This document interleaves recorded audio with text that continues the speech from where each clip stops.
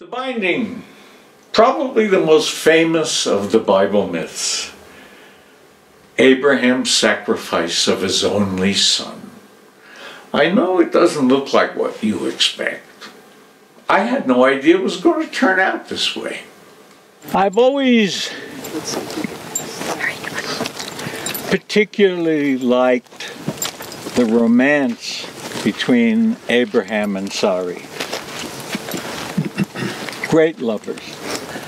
The tragedy of their marriage, of course, is that she's barren. So when she's 90, God comes to her and says, "You're going to get pregnant." She said, "I'm 90 years old. What are you talking about?" She's going to get pregnant. And she does, and she gives birth to Isaac. When Isaac is 27, she's now 117.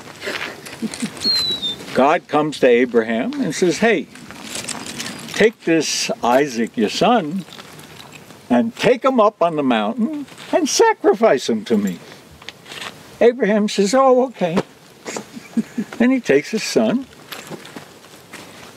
Well, I've been a writer for at least 60 years.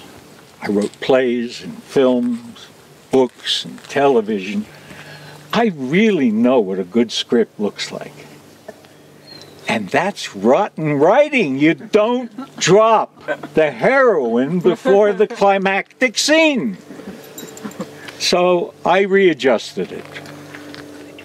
Here it is Sarai who rescues her son. Abraham, instead of sacrificing a ram that gets caught in a bush, is sacrificing a pagan hermaphrodite god.